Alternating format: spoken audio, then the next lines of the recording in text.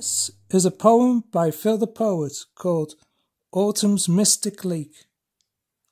A solitary boat drifts upon a carpet of red and brown.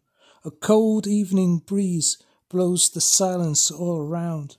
The creaking of waterlogged skin heightens the fear. In the distance, a silhouette of a terrified deer, running back to the dark horizon through rustled leaves. The naked willow bows its twisted body and grieves.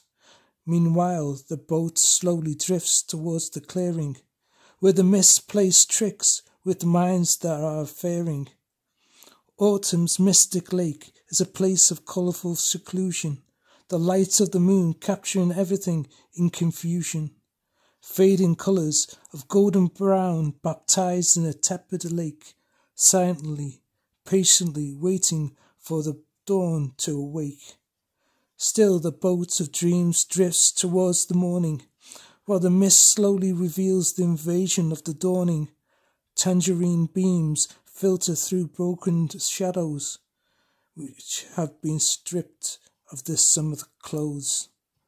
To sleep, to hibernate from the harshness of winter, the boat creaks as the wood begins to splinter. A last gasp before the waters swallow the dream, where the only sound is the trickle of a solemn stream. End poem.